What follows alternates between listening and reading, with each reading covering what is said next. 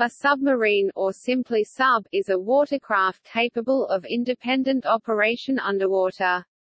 It differs from a submersible, which has more limited underwater capability. The term most commonly refers to a large, crewed vessel. It is also sometimes used historically or colloquially to refer to remotely operated vehicles and robots, as well as medium-sized or smaller vessels, such as the midget submarine and the wet sub. The noun submarine evolved as a shortened form of submarine boat. By naval tradition, submarines are usually referred to as boats rather than as ships. Regardless of their size, boat is usually reserved for seagoing vessels of relatively small size.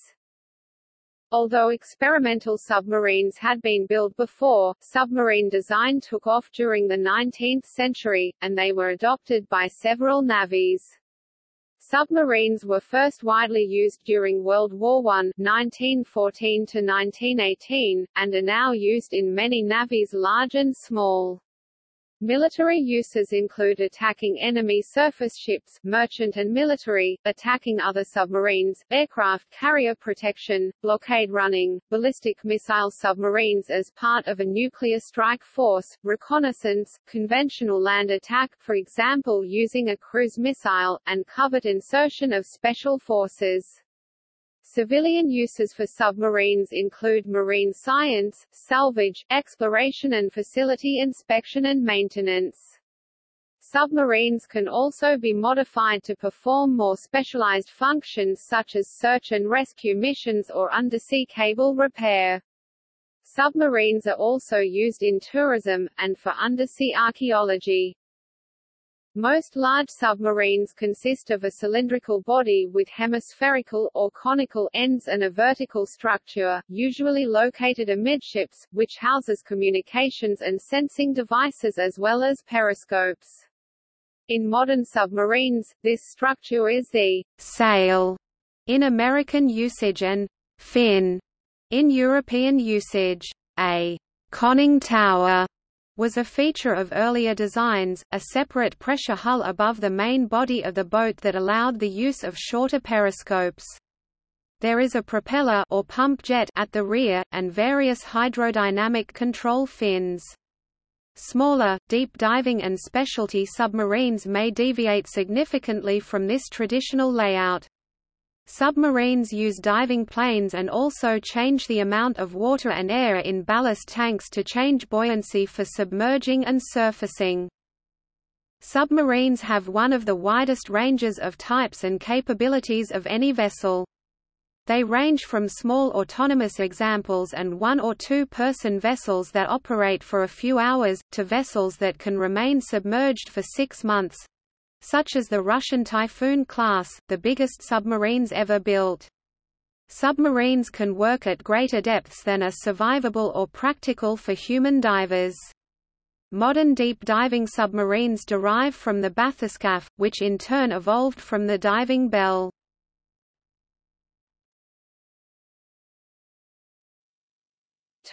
History.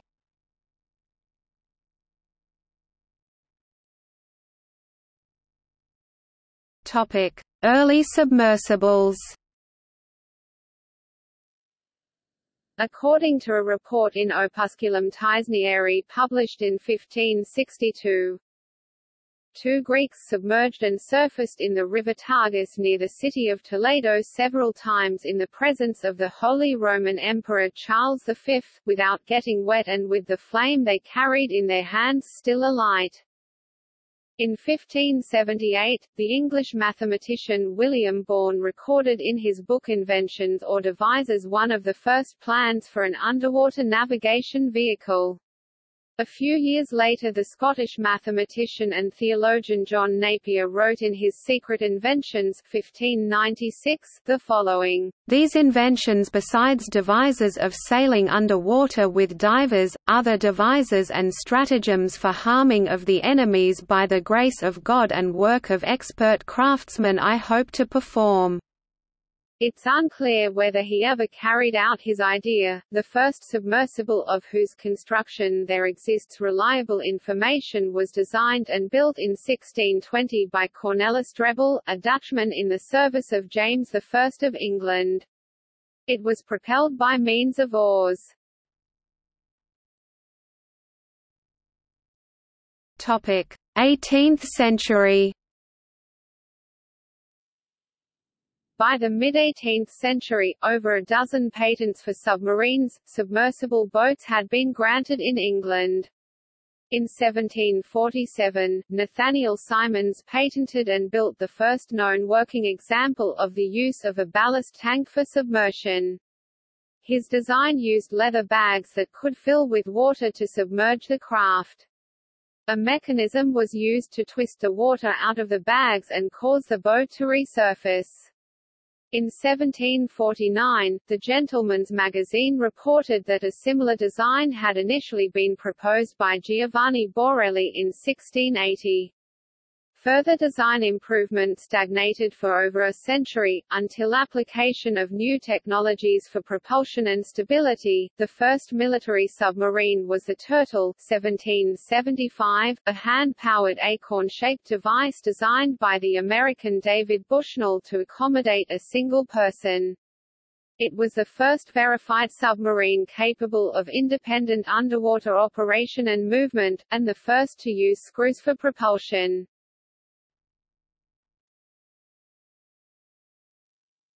Topic: 19th century.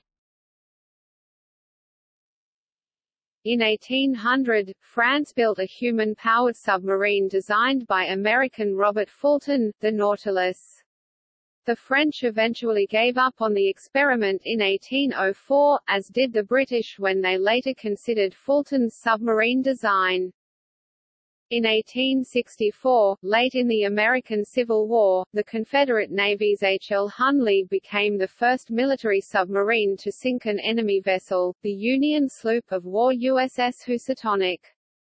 In the aftermath of its successful attack against the ship, the Hunley also sank, possibly because it was too close to its own exploding torpedo. In 1866, the Submarine Explorer was the first submarine to successfully dive, cruise underwater, and resurface under the control of the crew. The design by German-American Julius H. Kroll, in German, Kroll, incorporated elements that are still used in modern submarines. In 1866, the flak was built at the request of the Chilean government, by Karl Flak, a German engineer and immigrant.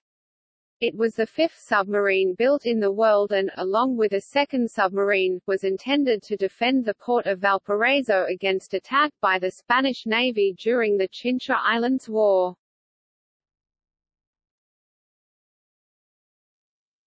Topic: Mechanical power. The first submarine not relying on human power for propulsion was the French Plongeur diver, launched in 1863, which used compressed air at 180 psi, 1,241 kilopascals. Narcís Monturiol designed the first air-independent and combustion-powered submarine, Ictineo II, which was launched in Barcelona, Spain in 1864. The submarine became a potentially viable weapon with the development of the Whitehead torpedo, designed in 1866 by British engineer Robert Whitehead, the first practical self-propelled or locomotive torpedo. The spar torpedo that had been developed earlier by the Confederate Navy was considered to be impracticable, as it was believed to have sunk both its intended target, and probably H.L. Hunley, the submarine that deployed it.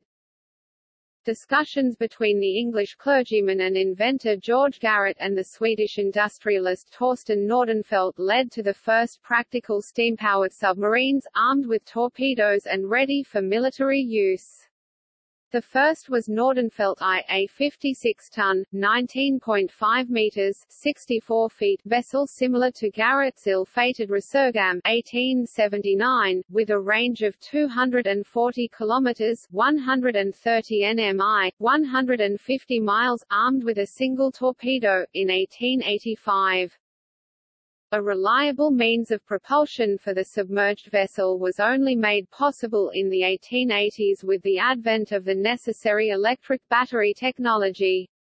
The first electrically powered boats were built by Isaac Perel y Caballero in Spain, Dupuy de Lome and Gustave Zede in France, and James Franklin Waddington in England. Perel's design featured torpedoes and other systems that later became standard in submarines.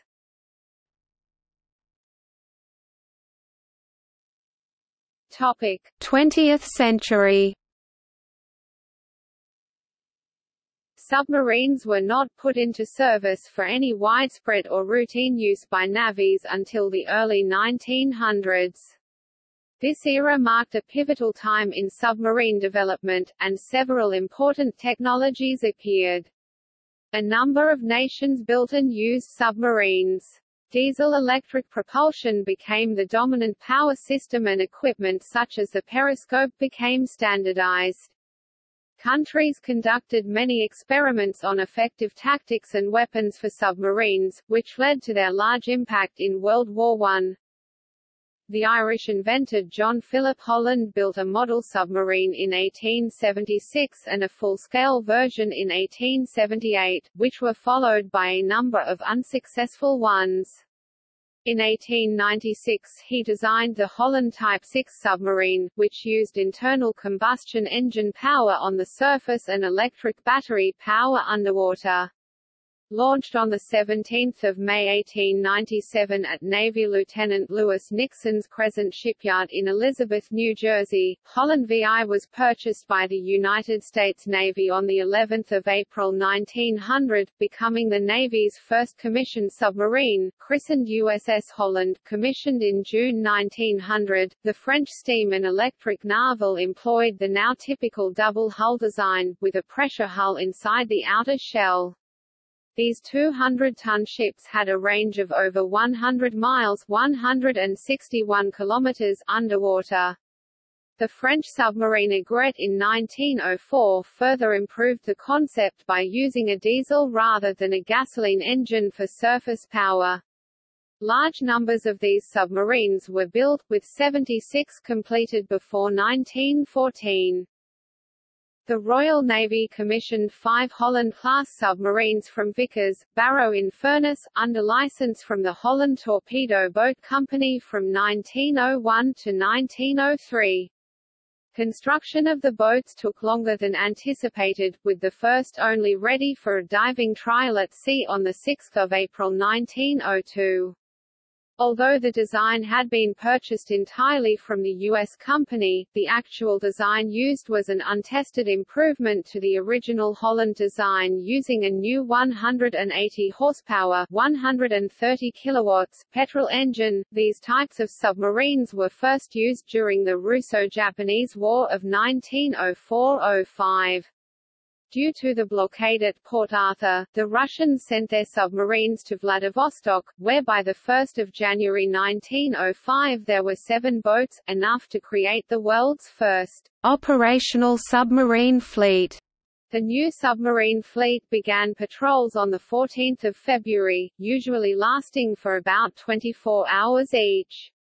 The first confrontation with Japanese warships occurred on 29 April 1905 when the Russian submarine Somme was fired upon by Japanese torpedo boats, but then withdrew.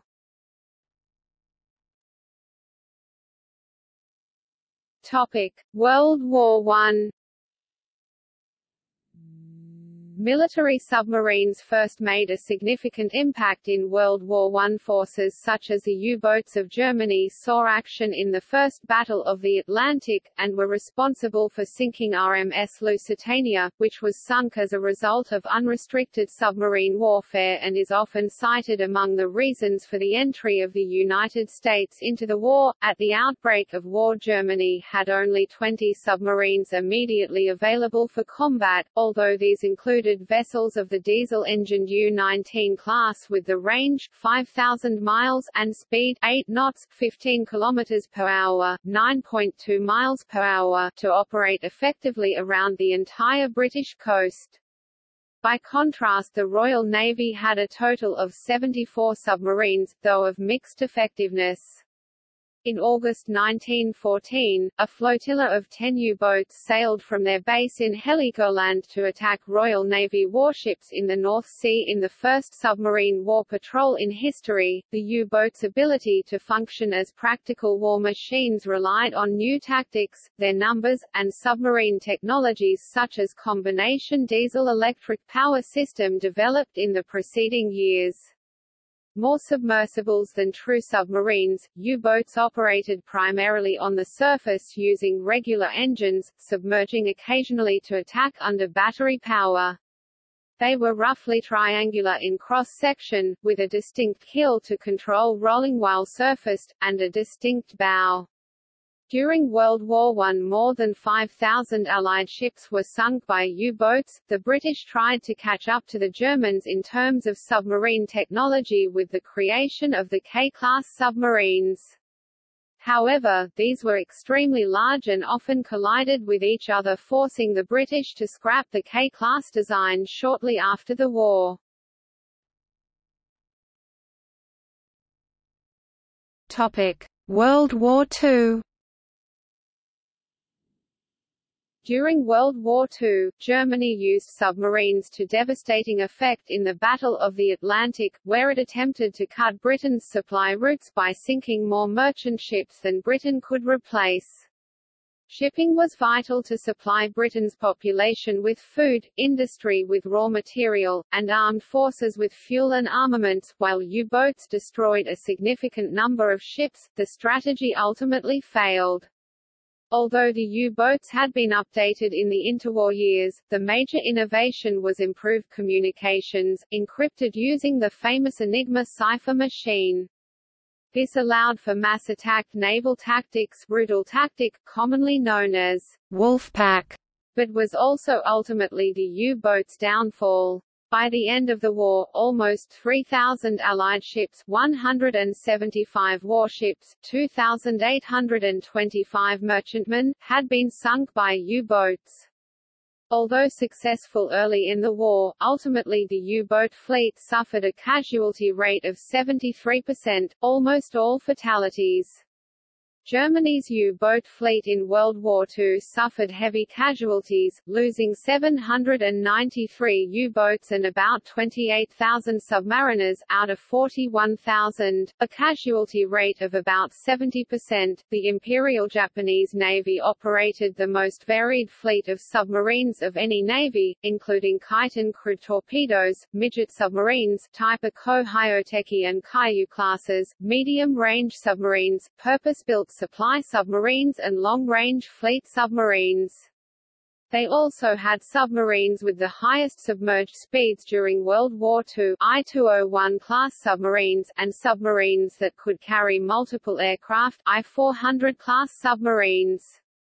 They were also equipped with one of the most advanced torpedoes of the conflict, the oxygen-propelled Type 95. Nevertheless, despite their technical prowess, Japan chose to use its submarines for fleet warfare, and consequently were relatively unsuccessful, as warships were fast, maneuverable and well defended compared to merchant ships. The submarine force was the most effective anti-ship weapon in the American arsenal. Submarines, though only about 2% of the U.S. Navy, destroyed over 30% of the Japanese Navy, including 8 aircraft carriers, 1 battleship and 11 cruisers. U.S. submarines also destroyed over 60% of the Japanese merchant fleet, crippling Japan's ability to supply its military forces and industrial war effort. Allied submarines in the Pacific War destroyed more Japanese shipping than all other weapons combined. This feat was considerably aided by the Imperial Japanese Navy's failure to provide adequate escort forces for the nation's merchant fleet. During World War II, 314 submarines served in the U.S. Navy, of which nearly 260 were deployed to the Pacific. When the Japanese attacked Hawaii in December 1941, 111 boats were in commission, 203 submarines from the Gato, Balao, and Tench classes were commissioned during the war. During the war, 52 U.S. submarines were lost to all causes, with 48 directly due to hostilities. U.S. submarines sank 1,560 enemy vessels, a total tonnage of 5.3 million tons, 55% of the total sunk. The Royal Navy submarine service was used primarily in the classic Axis blockade. Its major operating areas were around Norway, in the Mediterranean, against the Axis supply routes to North Africa, and in the Far East. In that war, British submarines sank 2 million tons of enemy shipping and 57 major warships, the latter including 35 submarines. Among these is the only documented instance of a submarine sinking another submarine while both were submerged. This occurred when HMS Ventura engaged U-864. The Ventura crew manually computed a successful firing solution against a three-dimensionally maneuvering target using techniques which became the basis of modern torpedo computer targeting systems. 74 British submarines were lost, the majority, 42, in the Mediterranean.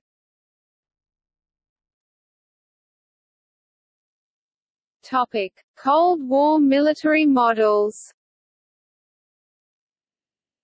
The first launch of a cruise missile SSM-N8 Regulus from a submarine occurred in July 1953, from the deck of USS Tunney, a World War II fleet boat modified to carry the missile with a nuclear warhead. Tunney and its sister boat, Barbero, were the United States' first nuclear deterrent patrol submarines. In the 1950s, nuclear power partially replaced diesel-electric propulsion. Equipment was also developed to extract oxygen from seawater. These two innovations gave submarines the ability to remain submerged for weeks or months. Most of the naval submarines built since that time in the US, the Soviet Union, Russian Federation, Britain, and France have been powered by nuclear reactors. In 1959–1960, the first ballistic missile submarines were put into service by both the United States George Washington class and the Soviet Union Golf class as part of the Cold War nuclear deterrent strategy. During the Cold War, the US and the Soviet Union maintained large submarine fleets that engaged in cat-and-mouse games. The Soviet Union lost at least 4 submarines during this period. K-129 was lost in 1968, a part of which the CIA retrieved from the ocean floor with the Howard Hughes-designed ship Glomar Explorer, K-8 in 1970, K-219 in 1986, and Komsomolets in 1989, which held a depth record among military submarines, 1,000 meters, 3,300 feet. Many other Soviet subs, such as K-19, the first Soviet nuclear submarine, and the first Soviet sub to reach the North Pole, were badly damaged by fire or radiation leaks. The U.S. lost 2 nuclear submarines during this time, USS Thresher due to equipment failure during a test dive while at its operational limit, and USS Scorpion due to unknown causes. During India's intervention in the Bangladesh Liberation War, the Pakistan Navy's hangar sank the Indian frigate Inds Kukri. This was the first sinking by a submarine since World War II. During the same war, the Ghazi, a Tench-class submarine on loan to Pakistan from the U.S., was sunk by the Indian Navy. It was the first submarine combat loss since World War II. In 1982 during the Falklands War, the Argentine cruiser General Belgrano was sunk by the British submarine HMS Conqueror, the first sinking by a nuclear-powered submarine in war.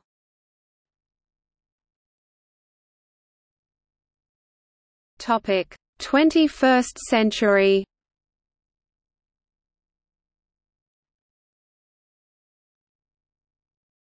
Topic: Usage.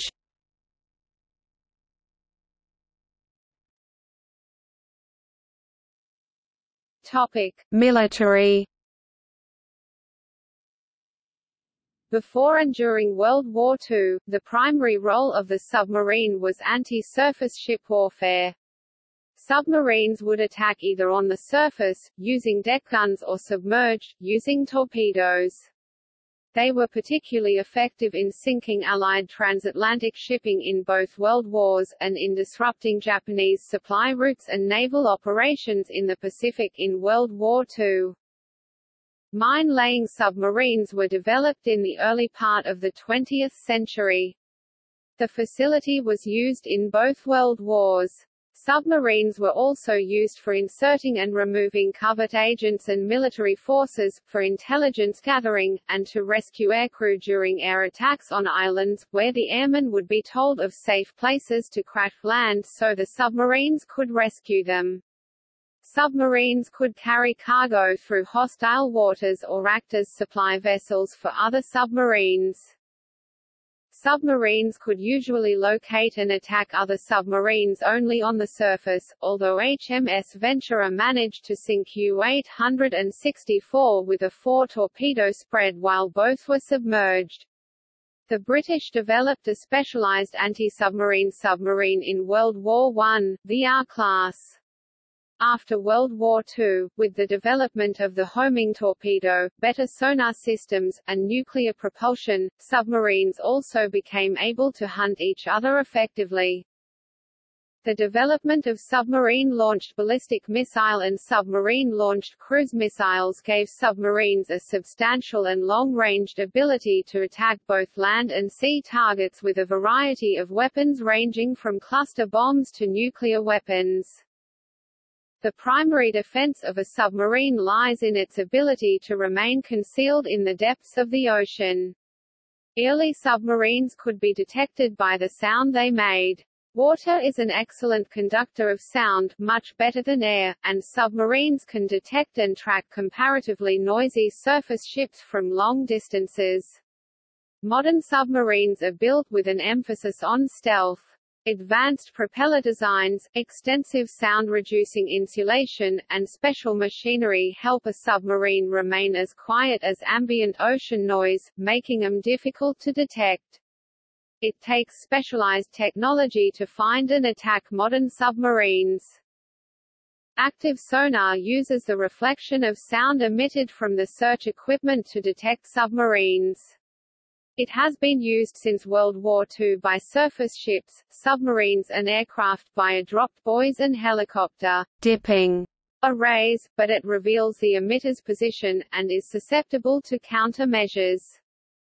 A concealed military submarine is a real threat, and because of its stealth, can force an enemy navy to waste resources searching large areas of ocean and protecting ships against attack. This advantage was vividly demonstrated in the 1982 Falklands War when the British nuclear-powered submarine HMS Conqueror sank the Argentine cruiser General Belgrano. After the sinking, the Argentine Navy recognized that they had no effective defense against submarine attack, and the Argentine surface fleet withdrew to port for the remainder of the war, though an Argentine submarine remained at sea.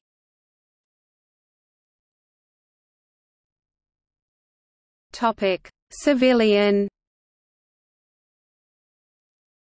Although the majority of the world's submarines are military, there are some civilian submarines, which are used for tourism, exploration, oil and gas platform inspections, and pipeline surveys.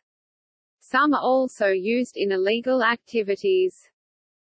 The submarine voyage ride opened at Disneyland in 1959, but although it ran underwater it was not a true submarine, as it ran on tracks and was open to the atmosphere. The first tourist submarine was Auguste Piccard, which went into service in 1964 at Expo 64. By 1997 there were 45 tourist submarines operating around the world. Submarines with a crush depth in the range of 400 to 500 feet 120 to 150 meters are operated in several areas worldwide, typically with bottom depths around 100 to 120 feet 30 to 37 meters, with a carrying capacity of 50 to 100 passengers. In a typical operation, a surface vessel carries passengers to an offshore operating area and loads them into the submarine. The submarine then visits underwater points of interest such as natural or artificial reef structures. To surface safely without danger of collision, the location of the submarine is marked with an air release and movement to the surface is coordinated by an observer in a support craft. A recent development is the deployment of so-called narco-submarines by South American drug smugglers to evade law enforcement detection. Although they occasionally deploy true submarines, most are self-propelled semi-submersibles, where a portion of the craft remains above water at all times. In September 2011, Colombian authorities seized a 16-meter-long submersible that could hold a crew of 5, costing about $2 million. The vessel belonged to FARC rebels and had the capacity to carry at least 7 tons of drugs. Civilian submarines. Topic: Polar operations. 1903 Simon Lake submarine protector surfaced through ice off Newport, Rhode Island. 1930 USS O-12 operated under ice near Spitsbergen. 1937 Soviet submarine Krasny Gvardites operated under ice in the Denmark Strait. 1941–45 German U-boats operated under ice from the Barents Sea to the Laptev Sea. 1946 USS Achille used upward-beamed fathometer in Operation Nanook in the Davis Strait. 1946–47 US Senate used under ice sonar in Operation High Jump in the Antarctic. 1947 USS Boarfish used upward-beamed echo sounder under pack ice in the Chukchi Sea.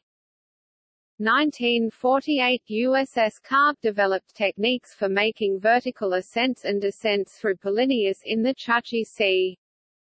1952 USS Redfish used an expanded upward-beamed sounder array in the Beaufort Sea.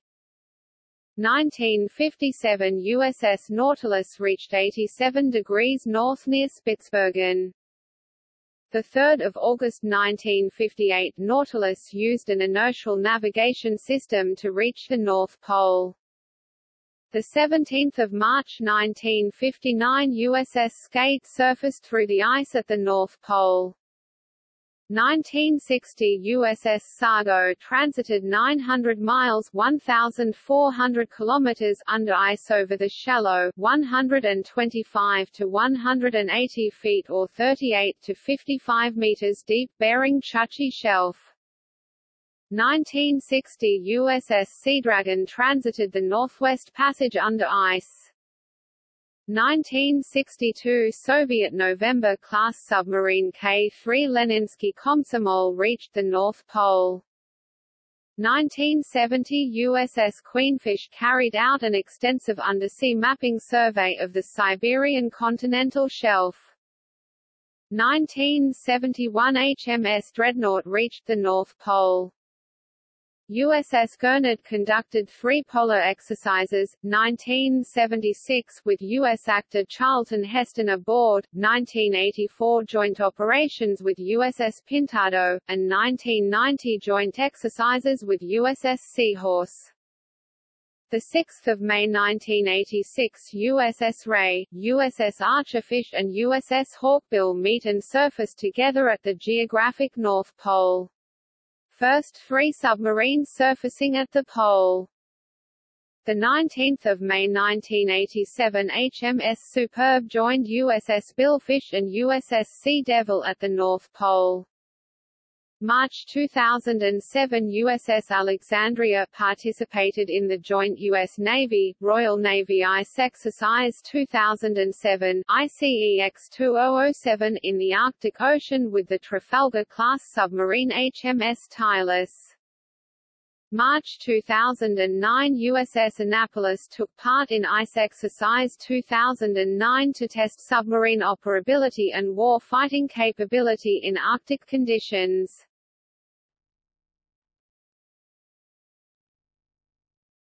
Topic: Technology.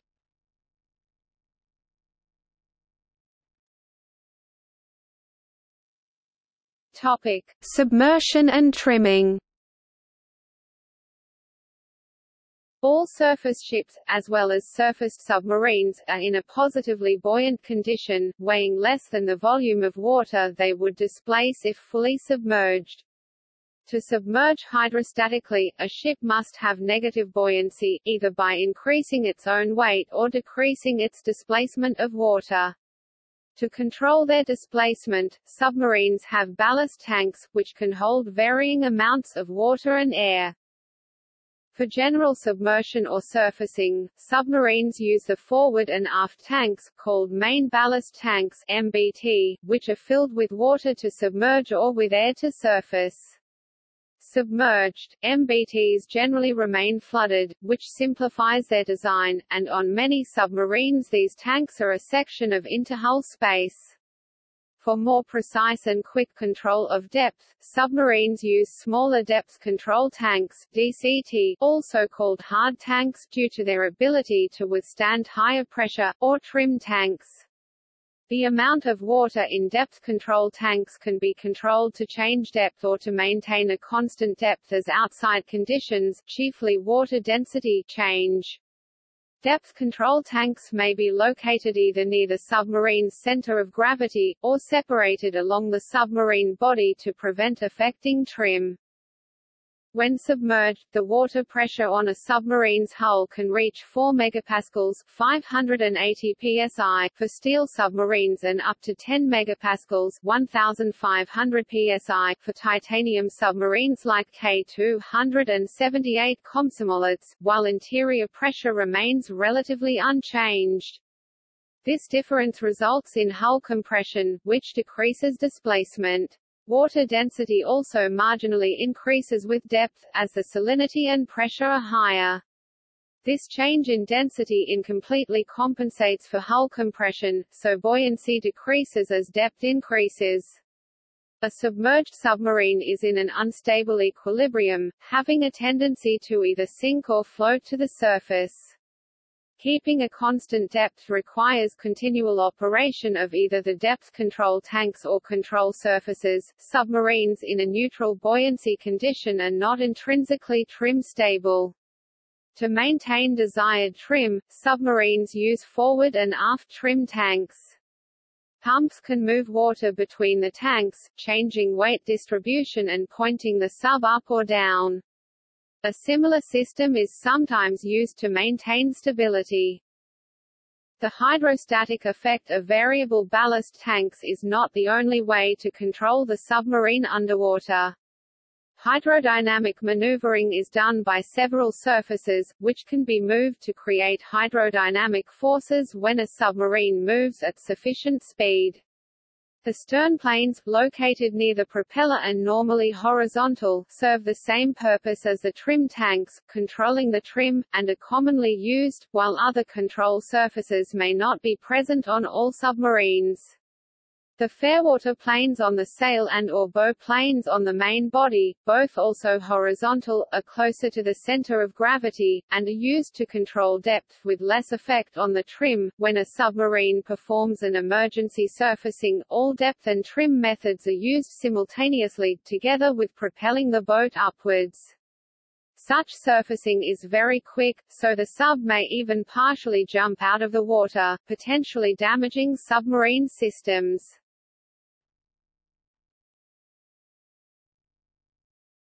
Topic: Hull.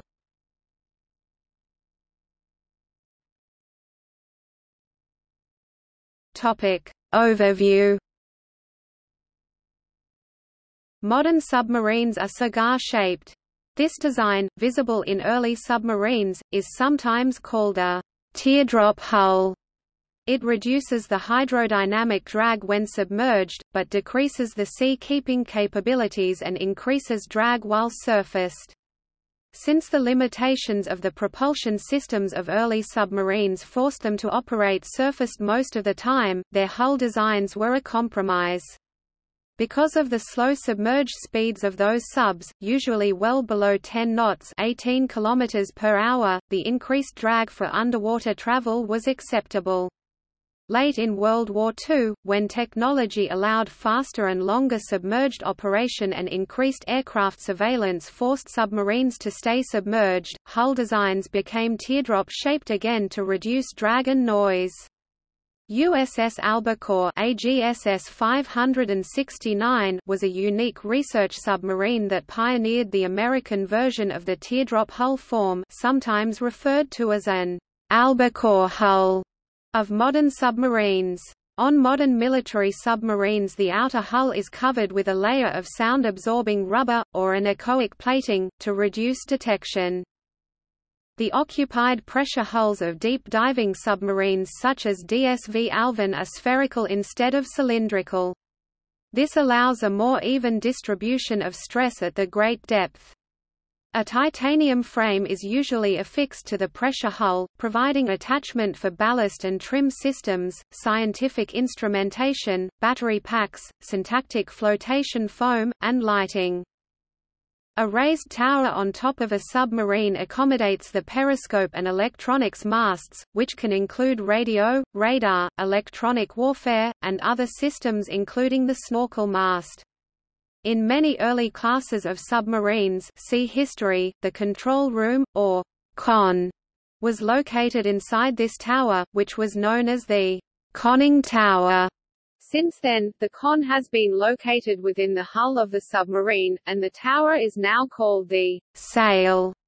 The con is distinct from the bridge, a small open platform in the top of the sail, used for observation during surface operation. Bathtubs are related to conning towers but are used on smaller submarines. The bathtub is a metal cylinder surrounding the hatch that prevents waves from breaking directly into the cabin. It is needed because surfaced submarines have limited freeboard, that is, they lie low in the water. Bathtubs help prevent swamping the vessel. Topic: Single and double hulls. Modern submarines and submersibles, as well as the oldest ones, usually have a single hull. Large submarines generally have an additional hull or hull sections outside. This external hull, which actually forms the shape of submarine, is called the outer hull casing in the Royal Navy, or light hull, as it does not have to withstand a pressure difference. Inside the outer hull there is a strong hull, or pressure hull, which withstands sea pressure and has normal atmospheric pressure inside. As early as World War I, it was realized that the optimal shape for withstanding pressure conflicted with the optimal shape for seakeeping and minimal drag, and construction difficulties further complicated the problem. This was solved either by a compromise shape, or by using two hulls, internal for holding pressure, and external for optimal shape. Until the end of World War II, most submarines had an additional partial cover on the top, bow and stern, built of thinner metal, which was flooded when submerged. Germany went further with the Type 21, a general predecessor of modern submarines, in which the pressure hull was fully enclosed inside the light hull, but optimized for submerged navigation, unlike earlier designs that were optimized for surface operation.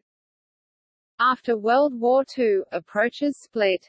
The Soviet Union changed its designs, basing them on German developments. All post-World War II heavy Soviet and Russian submarines are built with a double hull structure. American and most other Western submarines switched to a primarily single hull approach.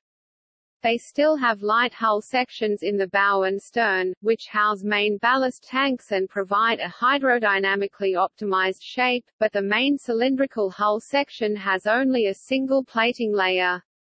Double hulls are being considered for future submarines in the United States to improve payload capacity, stealth and range. Topic: Pressure hull. The pressure hull is generally constructed of thick high-strength steel with a complex structure and high-strength reserve, and is separated with watertight bulkheads into several compartments. There are also examples of more than two hulls in a submarine, like the Typhoon class, which has two main pressure hulls and three smaller ones for control room, torpedoes and steering gear, with the missile launch system between the main hulls.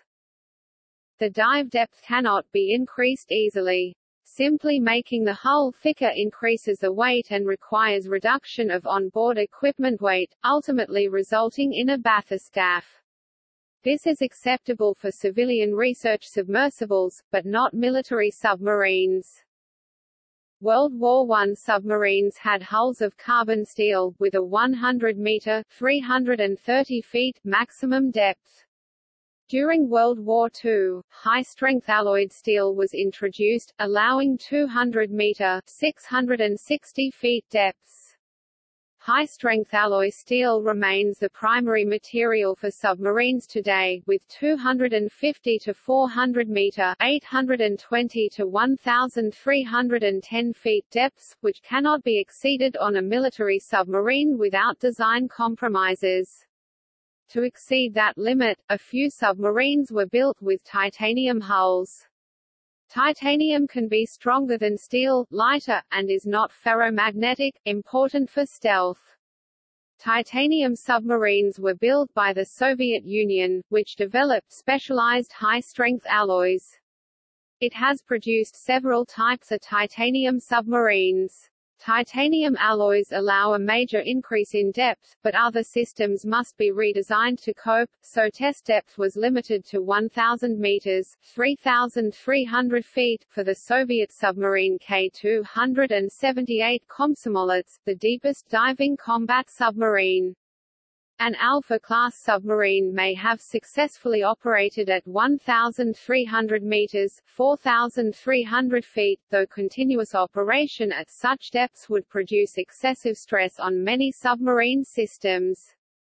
Titanium does not flex as readily as steel, and may become brittle after many dive cycles. Despite its benefits, the high cost of titanium construction led to the abandonment of titanium submarine construction as the Cold War ended. Deep-diving civilian submarines have used thick acrylic pressure hulls. The deepest deep submergence vehicle (DSV) to date is Trieste. On 5 October 1959, Trieste departed San Diego for Guam aboard the freighter Santa Maria to participate in Project Necton, a series of very deep dives in the Mariana Trench. On 23 January 1960, Trieste reached the ocean floor in the Challenger Deep, the deepest southern part of the Mariana Trench, carrying Jacques Piccard, son of Auguste, and Lieutenant Don Walsh, USN. This was the first time a vessel, manned or unmanned, had reached the deepest point in the Earth's oceans. The onboard systems indicated a depth of 11,521 meters (37,799 feet), although this was later revised to 10,916 meters (35,814 feet), and more accurate measurements made in 1995 have found the Challenger Deep slightly shallower, at 10,911 meters (35,797 feet). Building a pressure hull is difficult, as it must withstand pressures at its required diving depth. When the hull is perfectly round in cross-section, the pressure is evenly distributed, and causes only hull compression. If the shape is not perfect, the hull is bent, with several points heavily strained. Inevitable minor deviations are resisted by stiffener rings, but even a 1-inch (25 mm) deviation from roundness results in over 30% decrease of maximal hydrostatic load and consequently dive depth. The hull must therefore be constructed with high precision. All hull parts must be welded without defects, and all joints are checked multiple times with different methods, contributing to the high cost of modern submarines. For example, each Virginia-class attack submarine costs $2.6 billion, over $200,000 per ton of displacement.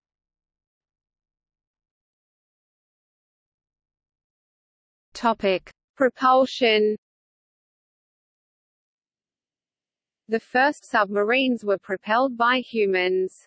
The first mechanically driven submarine was the 1863 French Plongeur, which used compressed air for propulsion.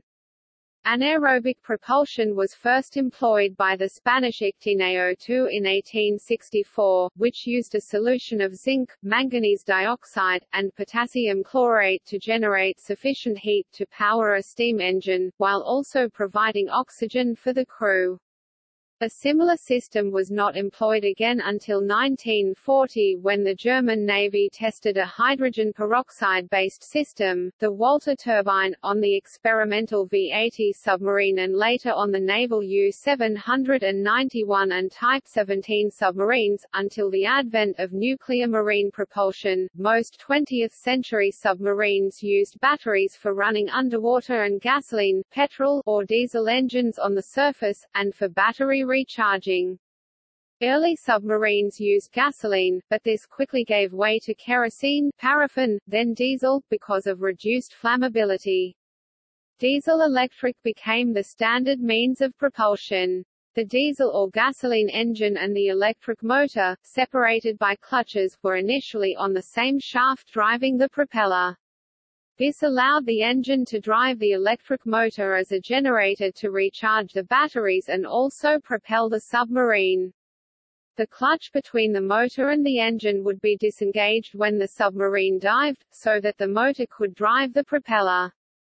The motor could have multiple armatures on the shaft, which could be electrically coupled in series for slow speed and in parallel for high speed. These connections were called group down and group up, respectively. Topic: Diesel-electric. Early submarines used a direct mechanical connection between the engine and propeller, switching between diesel engines for surface running, and battery-driven electric motors for submerged propulsion. In 1928, the United States Navy's Bureau of Engineering proposed a diesel-electric transmission. Instead of driving the propeller directly while running on the surface, the submarine's diesel drove a generator that could either charge the submarine's batteries or drive the electric motor. This made electric motor speed independent of diesel engine speed, so the diesel could run at an optimum and non-critical speed. One or more diesel engines could be shut down for maintenance while the submarine continued to run on the remaining engine or battery power. The U.S. pioneered this concept in 1929, in the S-class submarines S-3, S-6, and S-7. The first production submarines with this system were the Porpoise class of the 1930s, and it was used on most subsequent U.S. diesel submarines through the 1960s. No other navy adopted the system before 1945, apart from the Royal Navy's U-class submarines, though some submarines of the Imperial Japanese Navy used separate diesel generators for low-speed running. Other advantages of such an arrangement were that a submarine could travel slowly with the engines at full power to recharge the batteries quickly, reducing time on the surface or on snorkel. It was then possible to isolate the noisy diesel engines from the pressure hull, making the submarine quieter. Additionally, diesel-electric transmissions were more compact. During World War II, the Germans experimented with the idea of the Schnorchel snorkel from captured Dutch submarines, but didn't see the need for them until rather late in the war.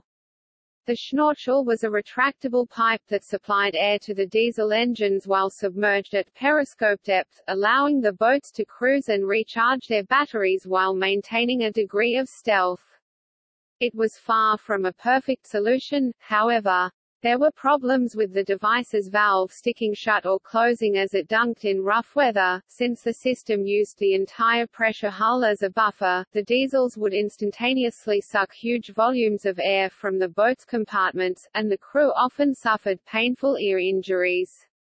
Speed was limited to 8 knots, 15 km per hour, lest the device snap from stress. The Schnorchel also created noise that made the boat easier to detect with sonar, yet more difficult for the onboard sonar to detect signals from other vessels. Finally, Allied radar eventually became sufficiently advanced that the Schnorchel mast could be detected beyond visual range, while the snorkel renders a submarine far less detectable. It is not perfect. In clear weather, diesel exhaust can be seen on the surface to a distance of about 3 miles, while periscope feather, the wave created by the snorkel or periscope moving through the water, is visible from far off in calm sea conditions.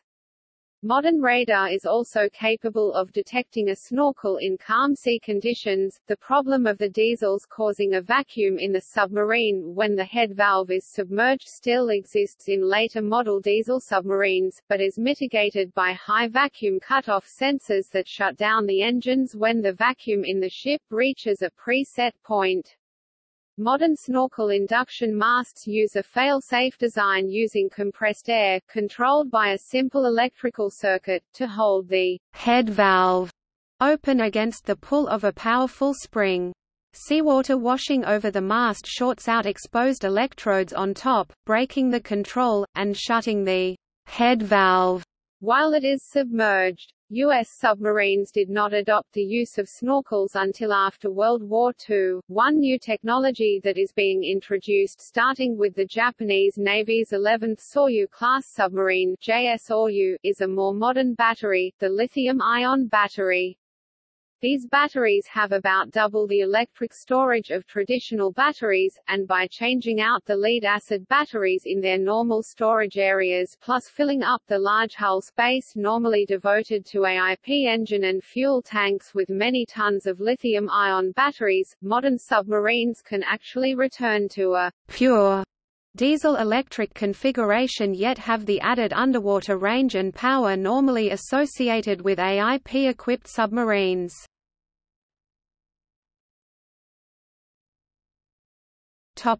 Air independent. During World War II, German Type 21 submarines, also known as Electroboot, were the first submarines designed to operate submerged for extended periods. Initially they were to carry hydrogen peroxide for long-term, fast air-independent propulsion, but were ultimately built with very large batteries instead. At the end of the war, the British and Soviets experimented with hydrogen peroxide kerosene, paraffin engines that could run surfaced and submerged. The results were not encouraging. Though the Soviet Union deployed a class of submarines with this engine type codenamed Quebec by NATO, they were considered unsuccessful. The United States also used hydrogen peroxide in an experimental midget submarine, X-1. It was originally powered by a hydrogen peroxide, diesel engine and battery system until an explosion of her hydrogen peroxide supply on 20 May 1957. X-1 was later converted to use diesel-electric drive. Today several navies use air-independent propulsion. Notably Sweden uses Stirling technology on the Gotland-class and Södermanland-class submarines. The Stirling engine is heated by burning diesel fuel with liquid oxygen from cryogenic tanks. A newer development in air-independent propulsion is hydrogen fuel cells, first used on the German Type 212 submarine, with 934 kW or two 120 kW cells, and soon to be used in the new Spanish S-80 class submarines. Topic: Nuclear power. Steam power was resurrected in the 1950s with a nuclear-powered steam turbine driving a generator. By eliminating the need for atmospheric oxygen, the time that a submarine could remain submerged was limited only by its food stores, as breathing air was recycled and fresh water distilled from seawater. More importantly, a nuclear submarine has unlimited range at top speed. This allows it to travel from its operating base to the combat zone in a much shorter time and makes it a far more difficult target for most anti-submarine weapons. Nuclear-powered submarines have a relatively small battery and diesel-engine generator power plant for emergency use if the reactors must be shut down. Nuclear power is now used in all large submarines, but due to the high cost and large size of nuclear reactors, smaller submarines still use diesel-electric propulsion. The ratio of larger to smaller submarines depends on strategic needs. The U.S. Navy, French Navy, and the British Royal Navy operate only nuclear submarines, which is explained by the need for distant operations. Other major operators rely on a mix of nuclear submarines for strategic purposes and diesel-electric submarines for defense. Most fleets have no nuclear submarines, due to the limited availability of nuclear power and submarine technology. Diesel-electric submarines have a stealth advantage over their nuclear counterparts. Nuclear submarines generate noise from coolant pumps and turbo machinery needed to operate the reactor, even at low power levels. Some nuclear submarines such as the American Ohio class can operate with their reactor coolant pumps secured, making them quieter than electric subs. A conventional submarine operating on batteries is almost completely silent, the only noise coming from the shaft bearings, propeller, and flow noise around the hull, all of which stops when the sub hovers in mid-water to listen, leaving only the noise from crew activity. Commercial submarines usually rely only on batteries, since they operate in conjunction with a mother ship. Several serious nuclear and radiation accidents have involved nuclear submarine mishaps. The Soviet submarine K-19 reactor accident in 1961 resulted in 8 deaths and more than 30 other people were overexposed to radiation. The Soviet submarine K-27 reactor accident in 1968 resulted in 9 fatalities and 83 other injuries. The Soviet submarine K-431 accident in 1985 resulted in 10 fatalities and 49 other radiation injuries. Topic: Alternative. Oil-fired steam turbines powered the British K-class submarines, built during World War I and later, to give them the surface speed to keep up with the battle fleet. The K-class subs were not very successful, however. Toward the end of the 20th century, some submarines, such as the British Vanguard class, began to be fitted with pump jet propulsors instead of propellers. Though these are heavier, more expensive, and less efficient than a propeller, they are significantly quieter, providing an important tactical advantage.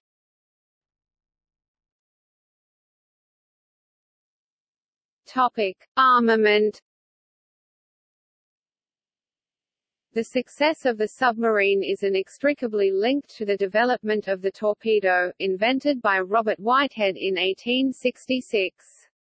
His invention is essentially the same now as it was 140 years ago. Only with self-propelled torpedoes could the submarine make the leap from novelty to a weapon of war. Until the perfection of the guided torpedo, multiple, straight-running torpedoes were required to attack a target. With at most 20 to 25 torpedoes stored on board, the number of attacks was limited.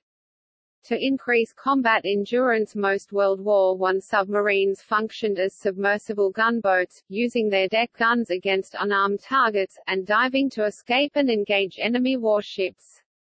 The importance of guns encouraged the development of the unsuccessful submarine cruiser such as the French Surcouf and the Royal Navy's X-1 and M-class submarines. With the arrival of anti-submarine warfare (ASW) aircraft, guns became more for defense than attack. A more practical method of increasing combat endurance was the external torpedo tube, loaded only in port. The ability of submarines to approach enemy harbors covertly led to their use as minelayers. Minelaying submarines of World War I and World War II were specially built for that purpose. Modern submarine-laid mines, such as the British Mark V Stonefish and Mark VI Sea Urchin, can be deployed from a submarine's torpedo tubes. After World War II, both the US and the USSR experimented with submarine-launched cruise missiles such as the SSM-N8 Regulus and P-5 Piaturka. Such missiles required the submarine to surface to fire its missiles. They were the forerunners of modern submarine-launched cruise missiles, which can be fired from the torpedo tubes of submerged submarines, for example the US BGM-109 Tomahawk and Russian RPK-2 Vyuga, and versions of surface-to-surface anti-ship missiles such as the Exocet and Harpoon, encapsulated for submarine launch. Ballistic missiles can also be fired from a submarine's torpedo tubes, for example missiles such as the anti-submarine SUBROC. With internal volume as limited as ever and the desire to carry heavier warloads, the idea of the external launch tube was revived, usually for encapsulated missiles, with such tubes being placed between the internal pressure and outer streamlined hulls. The strategic mission of the SSM-N8 and the P-5 was taken up by submarine-launched ballistic missile beginning with the U.S. Navy's Polaris missile, and subsequently the Poseidon and Trident missiles. Germany is working on the torpedo tube-launched short-range Aegis missile, which can be used against ASW helicopters, as well as surface ships and coastal targets.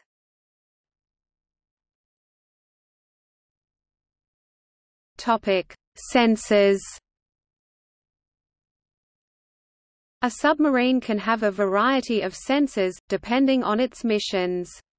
Modern military submarines rely almost entirely on a suite of passive and active sonars to locate targets. Active sonar relies on an audible ping to generate echoes to reveal objects around the submarine. Active systems are rarely used, as doing so reveals the sub's presence. Passive sonar is a set of sensitive hydrophones set into the hull or trailed in a towed array, normally trailing several hundred feet behind the sub. The towed array is the mainstay of NATO submarine detection systems, as it reduces the flow noise heard by operators. Hull-mounted sonar is employed in addition to the towed array, as the towed array can't work in shallow depth and during maneuvering. In addition, sonar has a blind spot through the submarine, so a system on both the front and back works to eliminate that problem. As the towed array trails behind and below the submarine, it also allows the submarine to have a system both above and below the thermocline at the proper depth. Sound passing through the thermocline is distorted, resulting in a lower detection range.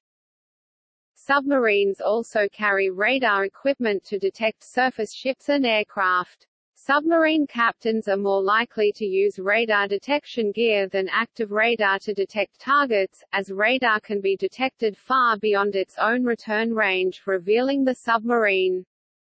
Periscopes are rarely used, except for position fixes and to verify a contact's identity. Civilian submarines, such as the DSV Alvin or the Russian Mir submersibles, rely on small active sonar sets and viewing ports to navigate. The human eye cannot detect sunlight below about 300 feet 91 meters underwater, so high-intensity lights are used to illuminate the viewing area.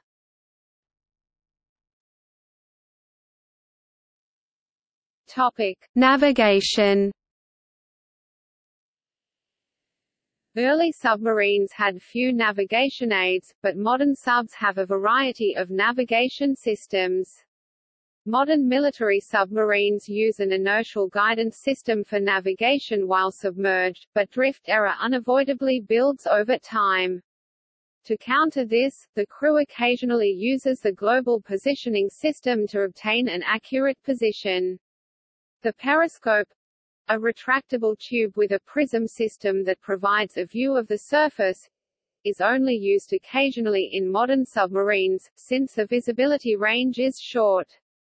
The Virginia-class and Astute-class submarines use photonics masts rather than hull-penetrating optical periscopes.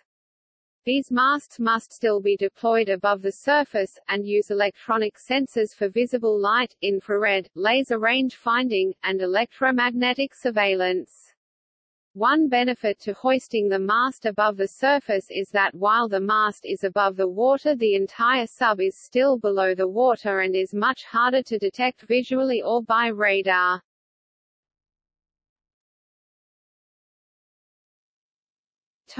Communication.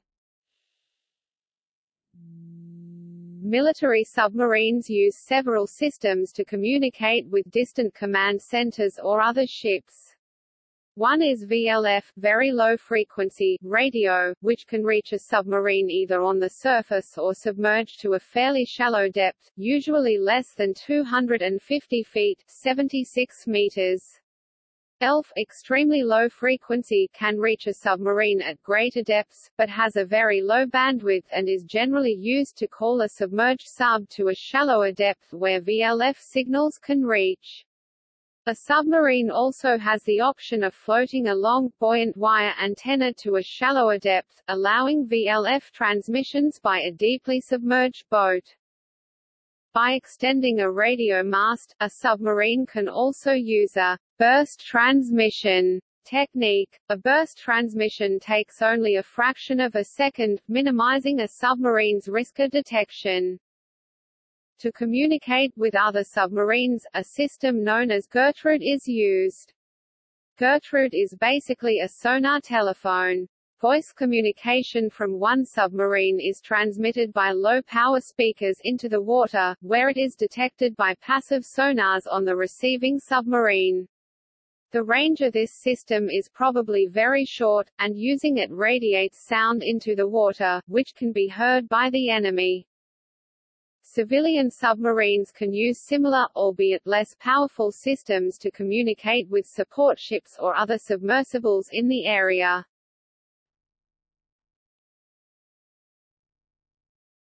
Topic: Life support systems. With nuclear power or air-independent propulsion, submarines can remain submerged for months at a time. Conventional diesel submarines must periodically resurface or run on snorkel to recharge their batteries.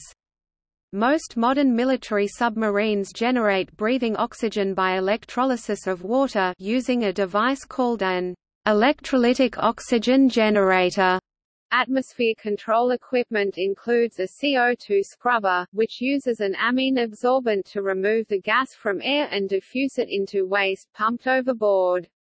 A machine that uses a catalyst to convert carbon monoxide into carbon dioxide removed by the CO2 scrubber, and bonds hydrogen produced from the ship's storage battery with oxygen in the atmosphere to produce water, is also used. An atmosphere monitoring system samples the air from different areas of the ship for nitrogen, oxygen, hydrogen, R12 and R114 refrigerants, carbon dioxide, carbon monoxide, and other gases. Poisonous gases are removed, and oxygen is replenished by use of an oxygen bank located in a main ballast tank. Some heavier submarines have two oxygen bleed stations, forward and aft. The oxygen in the air is sometimes kept a few % less than atmospheric concentration to reduce fire danger. Fresh water is produced by either an evaporator or a reverse osmosis unit. The primary use for fresh water is to provide feedwater for the reactor and steam propulsion plants. It is also available for showers, sinks, cooking and cleaning once propulsion plant needs have been met.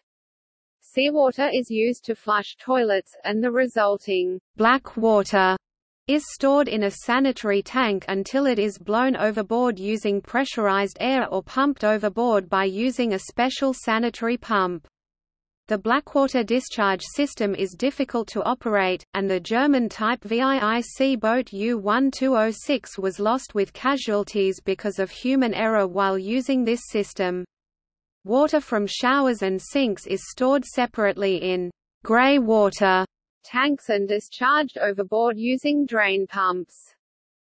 Trash on modern large submarines is usually disposed of using a tube called a trash disposal unit (TDU), where it is compacted into a galvanized steel can. At the bottom of the TDU is a large ball valve. An ice plug is set on top of the ball valve to protect it, the cans atop the ice plug.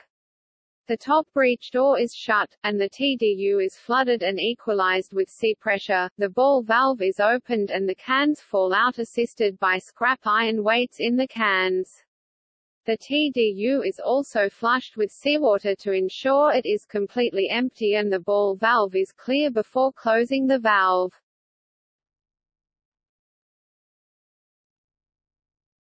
Topic: Crew. A typical nuclear submarine has a crew of over 80, conventional boats typically have fewer than 40. The conditions on a submarine can be difficult because crew members must work in isolation for long periods of time, without family contact. Submarines normally maintain radio silence to avoid detection. Operating a submarine is dangerous, even in peacetime, and many submarines have been lost in accidents.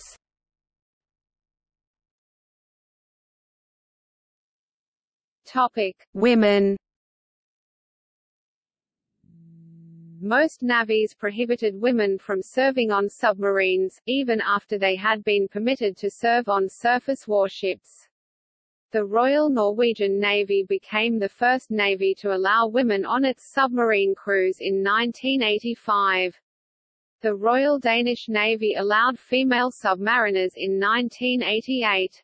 Others followed suit including the Swedish Navy 1989, the Royal Australian Navy 1998, the Spanish Navy 1999, the German Navy 2001, and the Canadian Navy 2002. In 1995, Solveig Kree of the Royal Norwegian Navy became the first female officer to assume command on a military submarine, HNOMS Cobham. On 8 December 2011, British Defence Secretary Philip Hammond announced that the UK's ban on women in submarines was to be lifted from 2013. Previously there were fears that women were more at risk from a buildup of carbon dioxide in the submarine. But a study showed no medical reason to exclude women, though pregnant women would still be excluded. Similar dangers to the pregnant woman and her fetus barred women from submarine service in Sweden in 1983, when all other positions were made available for them in the Swedish Navy. Today, pregnant women are still not allowed to serve on submarines in Sweden. However, the policymakers thought that it was discriminatory with a general ban and demanded that women should be tried on their individual merits and have their suitability evaluated and compared to other candidates. Further, they noted that a woman complying with such high demands is unlikely to become pregnant. In May 2014, 3 women became the RN's first female submariners. Women have served on U.S. Navy surface ships since 1993, and as of 2011-2012, began serving on submarines for the first time. Until presently, the Navy allowed only 3 exceptions to women being on board military submarines: female civilian technicians for a few days at most, women midshipmen on an overnight during summer training for Navy ROTC and Naval Academy, and family members for one-day dependent cruises. In 2009, senior officials, including then Secretary of the Navy Ray Mabus, Joint Chief of Staff Admiral Michael Mullen, and Chief of Naval Operations Admiral Gary Roughhead, began the process of finding a way to implement women on submarines. The U.S. Navy rescinded its "No Women on Subs" policy in 2010. Both the U.S. and British navies operate nuclear-powered submarines that deploy for periods of 6 months or longer. Other navies that permit women to serve on submarines operate conventionally powered submarines, which deploy for much shorter periods, usually only for a few months. Prior to the change by the U.S., no nation using nuclear submarines permitted women to serve on board. In 2011, the first class of female submarine officers graduated from Naval Submarine School's Submarine Officer Basic Course (SOBC) at the Naval Submarine Base New London. Additionally, more senior-ranking and experienced female supply officers from the Surface Warfare Specialty attended SOBC as well, proceeding to Fleet Ballistic Missile (SSBN) and Guided Missile (SSGN) submarines along with the new female submarine line officers beginning in late 2011. By late 2011, several women were assigned to the Ohio-class ballistic missile submarine USS Wyoming. On 15 October 2013, the U.S. Navy announced that 2 of the smaller Virginia-class attack submarines, USS Virginia and USS Minnesota, would have female crew members by January 2015.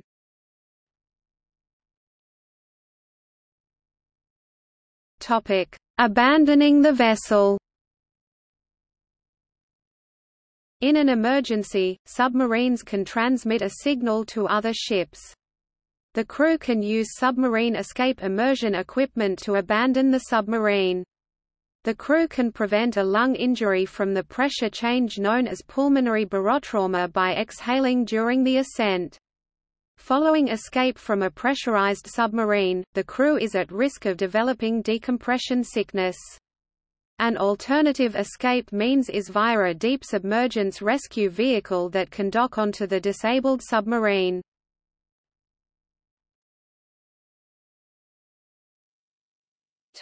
See also: